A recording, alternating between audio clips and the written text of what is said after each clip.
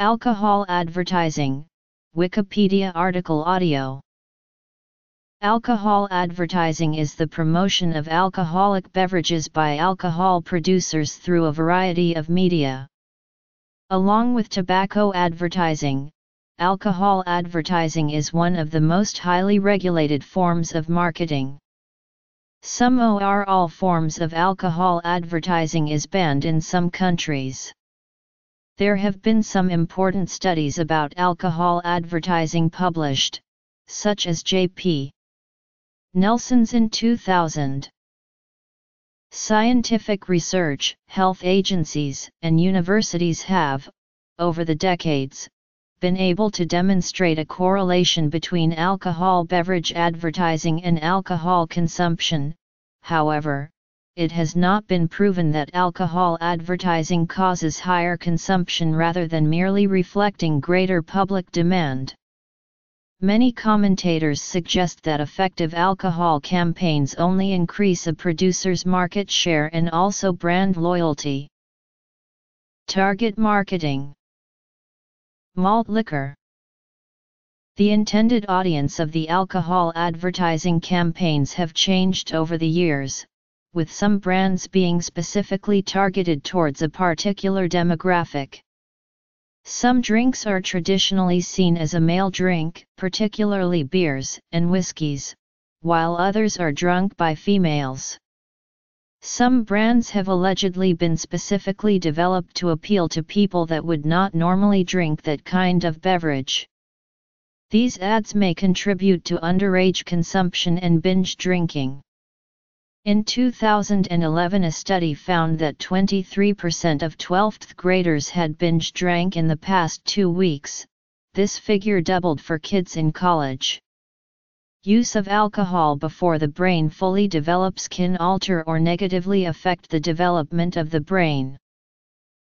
One area in which the alcohol industry has faced criticism and tightened legislation is in their alleged targeting of young people.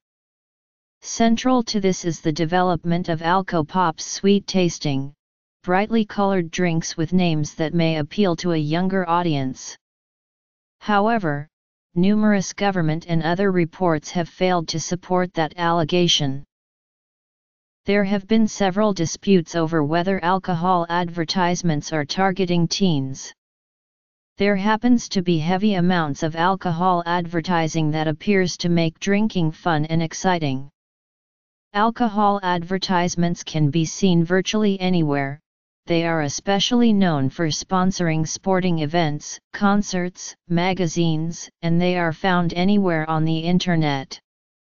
Most of the vendors' websites require an age of 21 to enter, but there is no restriction besides simply entering a birth date. With the catchy slogans, the idea that drinking is trendy, and no mention of the negative side of excessive use, such advertising could be very harmful. A study done by the American Journal of Public Health concluded that Boston train passengers between the ages of 11 and 18 saw an alcohol-related advertisement every day. There have been studies similar to this, which supports the allegation that underage consumption of alcohol is in correlation with the exposure of alcohol ads. In response, many cities have recognized the effect of alcohol-related ads on adolescents, and in some cities these advertisements have been banned on public transportation. It is difficult to make definite allegations regarding youth exposure to these types of advertisements, but it is necessary to find ways in which these allegations may be limited. The National Household Survey on Drug Abuse reports the rates of binge alcohol use in 2008 were 1.5% among 12 or 13 years old, 6.9% among 14 or 15 years old, 17.2% among 16 or 17 years old, 33.7% among persons aged 18 to 20. In 2009, the rates for each group of underage alcohol usage increased by a fourth. According to 2001 college alcohol study, continuous alcohol promotions and advertisements including lowering prices on certain types of alcohol on a college campus have increased the percentage of alcohol consumption of that college community. Alcohol advertising on college campuses have also shown to increase binge drinking among students.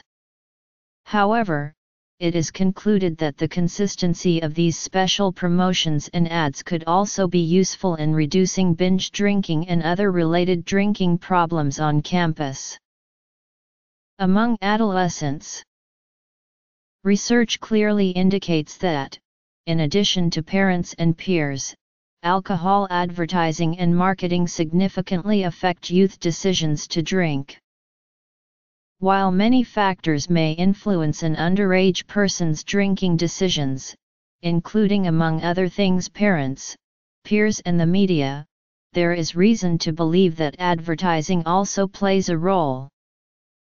Advertising around the world. Parents and peers substantially affect youth decisions to drink. However, research clearly indicates that alcohol advertising and marketing also have a significant effect by influencing youth and adult expectations and attitudes, and helping to create an environment that promotes underage drinking. Even though people these days must put themselves into that situation, David H. Jernigan underlines how more than 15% of 12-year-olds will be likely to create the situation where youth are more likely per capita to see the magazine than adults over 21 years, the legal drinking age in the United States. The target market for malt liquor in the United States has been among the African American and Hispanic populations in cities. Advertisers use themes of power and sexual dominance to appeal to customers. Critics have objected to ads targeting this segment of the population, which suffers disproportionately high rates of alcohol-related illness and poor access to medical care. United States. Peter Anderson and his colleagues performed longitudinal studies and concluded that alcohol advertising and promotion increases the likelihood that adolescents will start to use alcohol, and to drink more if they are already using alcohol. Elizabeth D. Waiters, Andrew J. Treno, and Joel W. Grubes discussions with a sample of youth, ages 9–15, support this claim. They found that these youth saw the purpose of beer commercials is to urge people to buy the product based on not only its quality, but also on its relationship to sexual attractiveness. They see the attractive young adults drink beer to personally rewarding ends and the youth-oriented music and are influenced to drink alcohol. Asia. The World Health Organization has specified that the advertising and promotion of alcohol needs to be controlled. In September 2005, the WHO region adopted a framework for alcohol policy for the region. This has 5 ethical principles which includes all children and adolescents have the right to grow up in an environment protected from the negative consequences of alcohol consumption and, to the extent possible, from the promotion of alcoholic beverages. Europe. Cross-border television advertising within the European Union was previously regulated by the 1989 Television Without Frontiers Directive, a harmonization measure designed to remove barriers to international trade as part of the common market. Article 15 of this directive sets out the restrictions on alcohol advertising. This article on alcohol advertising restrictions is implemented in each EU country largely through the self-regulatory bodies dealing with advertising. Responsible drinking campaigns. The EU Law TV Without Frontiers Directive has subsequently been expanded to cover new media formats such as digital television. Now called the Audiovisual Media Services Directive, the provisions regarding restrictions on alcohol advertising are laid out in Article 22 and are identical to the above. Some countries, such as France, Norway, Russia, Ukraine, Myanmar, Sri Lanka, and Kenya have banned all alcohol advertising on television and billboard. In the United States, spirits advertising has self-regulatory bodies that create standards for the ethical advertising of alcohol. The special concern is where advertising is placed. Currently, the standard is that alcohol advertisements can only be placed in media where 70% of the audience is over the legal drinking age. Alcohol advertising's creative messages should not be designed to appeal to people under the age of 21, for example, using cartoon characters as spokespeople is discouraged. Advertising cannot promote brands based on alcohol content or its effects. Advertising must not encourage irresponsible drinking. Another issue in media placement is whether media vendors will accept alcohol advertising. The decision to accept an individual ad or a category of advertising is always at the discretion of the owner or publisher of a media outlet.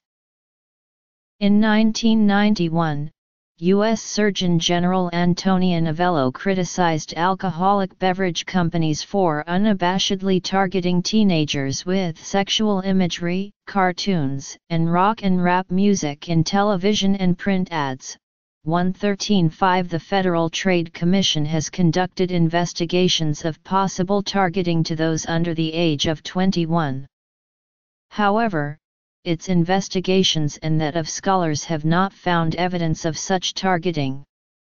Concerns exist that irresponsible advertising practices or pushing the envelope with audience composition may lead to permanent legislation governing the advertising of beverage alcohol. Sponsorship in sport. In Malaysia, alcohol advertising on radio and televisions was outlawed in 1995. On Malaysian television, alcohol advertising is not shown before 10 p.m. and during Malay language programs. However, non-Malay newspapers and magazines are allowed to continue alcohol advertising.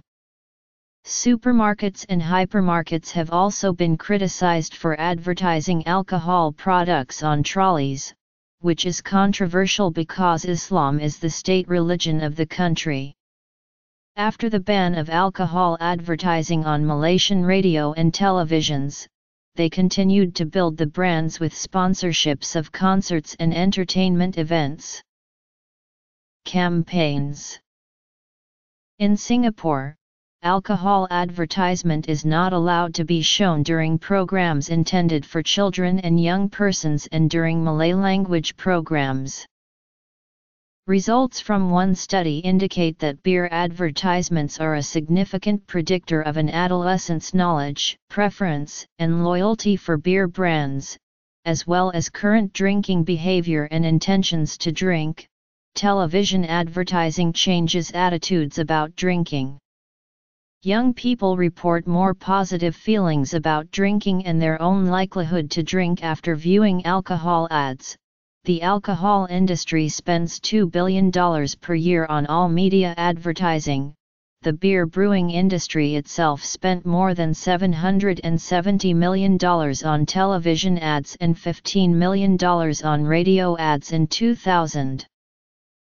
In Indonesia, alcohol advertising was legal in the 1990s, but have since banned. In Hong Kong, alcohol advertising is not allowed to be shown during family viewing hour programs. It may not be aimed specifically at minors or, in particular, depict minors consuming these beverages. It shall not link the consumption of alcohol to enhanced physical performance or to driving. It shall not create the impression that the consumption of alcohol contributes towards social or sexual success. It shall not claim that alcohol has therapeutic qualities or that it is a stimulant, a sedative, or a means of resolving personal conflicts. It shall not encourage immoderate consumption of alcohol or present abstinence or moderation in a negative light. it shall not place emphasis on high alcoholic content as being a positive quality of the beverages. In the Philippines, alcohol advertising is allowed. Alcohol warning is also shown in the end of the advertisement explaining with the words, "Drink moderately." In 2012, the warning was changed to "Drink responsibly." Guinness. Absolute. Alcohol sponsorship in sport. In Thailand, alcohol advertisements are still allowed, but must accompanied by a warning message. See alcohol advertising in Thailand. In Sri Lanka, public advertising on alcohol is banned totally since 2006. In South Korea, public advertising on alcohol is only allowed after 10 p.m. In Russia, advertising alcohol products is banned from almost all media since January 2013. Before that, alcohol advertising was restricted from using images of people drinking since mid-2000s. In Sweden, since 2010 advertisements are legal for wine and beer, but not on television and radio. Non-periodic magazines are allowed to advertise alcoholic beverages above 15%. These advertisements must contain warnings, but which are worded less strongly than the warnings on tobacco products, for example, avoid drinking while pregnant, as opposed to smoking kills. These rules were introduced into the law 2010 based on the provisions of an EU directive, provisionally applied by Swedish newspapers since 2005. Before that, alcohol advertisements were forbidden, except for Class 1 beer or light beer. Such advertisements were common, as stronger beers which shared a name with advertised light beers, may have benefit from this. In Finland, Parliament of Finland decided to ban alcohol outdoor advertising, except during sport events. This new law is going to take place in January 2015.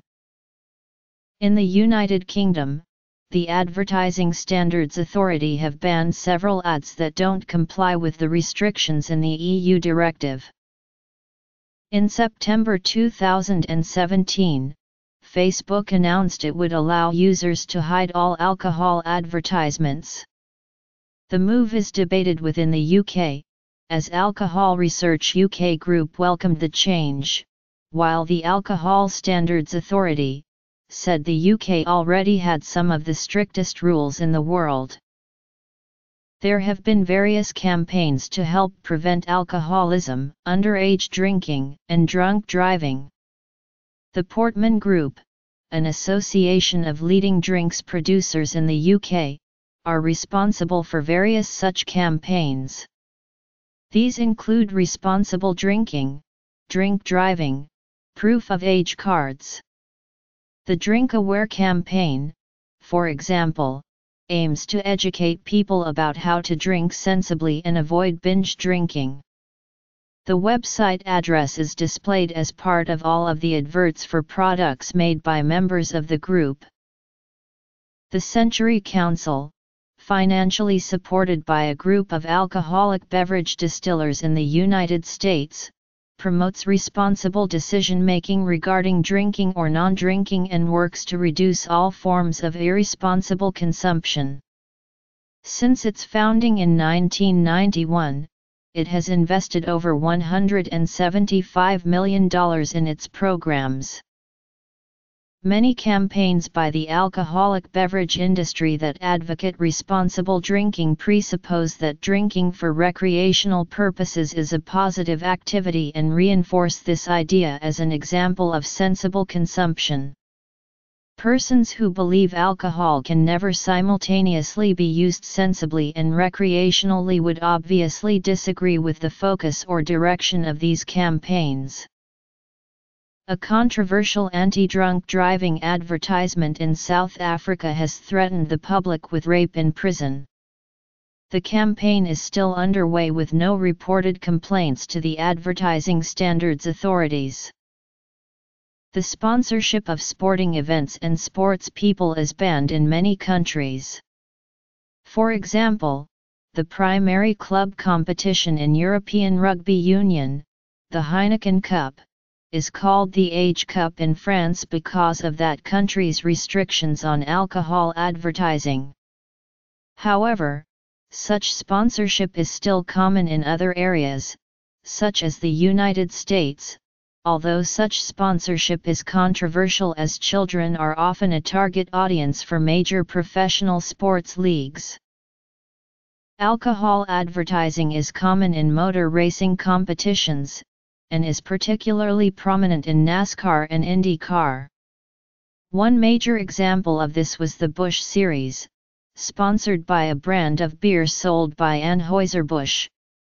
That sponsorship, which started in the series' conversion from a national late model sportsman races around the country to the present touring format in 1982, ended after 2007. Budweiser, the best-known Anheuser-Busch brand, has sponsored IndyCar drivers such as Mario Andretti, Bobby Rahal, and Paul Tracy, as well as NASCAR Cup drivers such as Terry Labonte, Neil Bonnet, Darrell Waltrip, Bill Elliott, Dale Earnhardt Jr., Casey Coney, and currently Kevin Harvick. Meanwhile, Miller has sponsored Al Unser, Danny Sullivan, Bobby Rahal, Rusty Wallace, Kurt Busch, and currently Brad Keselowski. Furthermore, NASCAR mandates drivers under 21 not be permitted to wear any alcohol-branded sticker on their cars. In cases with below drinking age drivers, a specialized Coors Poll Award, 21 means 21 sticker is placed on such drivers' cars. One team, Petty Enterprises, refuses to participate in alcohol advertising and forfeits all alcohol monies and bonuses. For distilled spirits, teams must run a responsible drinking sticker clearly visible on the car. For Jack Daniel's, the theme is Pace Yourself, Drink Responsibly, and includes on NASCAR's website a waving yellow flag warning drinkers. For Crown Royal, the television ads feature the car with the slogan Be a Champion, Drink Responsibly, and it acting as a pace car to drivers, warning them of responsibility. Jim Beam has radio ads and NASCAR mandated statements about alcohol control. None of the three, however, is a full-time sponsor, as they alternate sponsorship with other products unrelated to their firm on the car. Although tobacco companies have been the main source of financial backing in Formula One, some alcohol brands have also been associated with the sport. For example, Martini appears on the Williams F1 car while Johnny Walker has sponsored McLaren since 2006. Anheuser-Busch, being a conglomerate with non-alcoholic properties, complies with the French alcohol advertising ban in Formula One by placing their Busch Entertainment theme park logos where their Budweiser logo would appear on the Williams F1 car at races where alcohol advertising is banned, and in Middle Eastern countries, where alcohol advertising is discouraged. A few companies, however, have added responsible drinking campaigns with their sponsorship, notably the 1989-90 BTCC Ford Sierra RS500 of Tim Harvey and Lawrence Bristow, which was sponsored by Labatt. Throughout the 2 seasons, the car bore a "Please don't drink and drive" message. Some stadiums, particularly in the U.S., bear the names of breweries or beer brands via naming rights arrangements, such as Busch Stadium, Coors Field, and Miller Park. Those 3 venues are all in or near the cities of their headquarters. Diageo are a major sponsor of many sporting events through their various brands. For example, Johnny Walker sponsor the championship at Gleneagles and Classic golf tournaments along with the Team McLaren Formula One car. Cricket is a sport with a large amount of alcohol sponsorship. The 2005 Ashes, for example, featured sponsorship hoardings by brands such as Red Stripe, Thwaites Lancaster Bomber and Wolf Blass wines. In nations like India and Sri Lanka where alcoholic advertising is generally prohibited, those regulations are rounded with distillers offering clothing lines and sports equipment marked with one of their brands or separate soft drink or bottled water lines within tournaments such as the Indian Premier League and Test matches, such as United Spirits Limited's McDowell's No. 1 and Pernod Richard's Royal Stag. Rugby union also has a substantial amount of alcohol sponsorship. The All Blacks feature Stein Lager sponsorship prominently. The Scotland national team has a long-established relationship with the famous Grouse, a brand of Scotch whisky. Wales has a more recent relationship with the Brains Brewery, and the Springboks of South Africa agreed for South African breweries to put the Lion Lager, then, the Castle Lager brand on their shirt until 2004. Magners was the title sponsor of the Celtic League, the top competition in Ireland, Scotland, and Wales. Guinness is the title sponsor of the Guinness Premiership, the top competition in England, and the beer brand Tooheys New was the Australian sponsor of the Southern Hemisphere Super 14 competition through the 2006 season. Bundaberg Rum is one of the sponsors of the Australia national rugby union team. Rugby League in Australia is sponsored by Victoria Bitter and Bundaberg Rum. Guinness' iconic stature can be attributed in part to its advertising campaigns. One of the most notable and recognizable series of adverts was created by S.H. Benson's advertising, primarily John Gilroy, in the 1930s and 1940s. Gilroy was responsible for creating posters which included such phrases such as Guinness for strength, it's a lovely day for a Guinness, and most famously, Guinness is good for you. The posters featured Gilroy's distinctive artwork and more often than not featured animals such as a kangaroo, ostrich, seal, lion, and notably a toucan, which has become as much a symbol of Guinness as the Trinity College harp. Guinness advertising paraphernalia attracts high prices on the collectible market. In a campaign reminiscent of viral marketing techniques, one advert quickly appeared as a screensaver distributed over the internet. It was a simple concept, featuring Dublin actor Joe McKinney dancing around the drink while it was given time to settle. The accompanying music was released as a single and reached number 1 on the Irish charts and number 2 on the UK charts in May 1995. In Malaysia, Singapore, and Hong Kong, Guinness launched a $8 million advertising campaign using the fictional character of Adam King to promote the embodiment of Guinness as a man could be incredibly powerful. The advertising campaign was handled by advertising firm, Saatchi & Saatchi.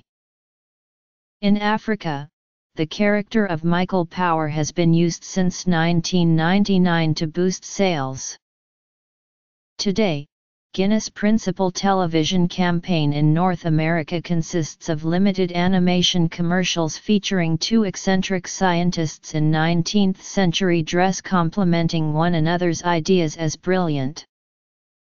Absolut vodka is made in Sweden and was introduced to the United States in the year 1979.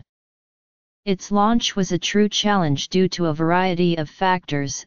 Sweden was not perceived as a vodka-producing country, the bottle was very awkward for bartenders to use, and vodka was perceived as a cheap, tasteless drink. Absolute's advertising campaign by TBWA exploited the shape of the bottle to create clever advertisements that caused people to become involved in the advertising, and the brand took off. Before Absolute, there were very few distinctions in the vodka category. Today there are regular, premium, and super premium vodkas, each at different price points and qualities. Flavored vodkas have become ubiquitous and may be found commonly at regular and premium price points. Sport has been suggested to be one of the primary, if not the dominant, medium for the promotion of alcohol and drinking to the general population, with the majority of advertising spend and advertising placement occurring in sport. Work from New Zealand and Australia shows that sponsorship of sports participants or athletes is associated with more hazardous drinking, with calls from the UK, Australia, and New Zealand for bans on alcohol industry sponsorship and advertising in sport.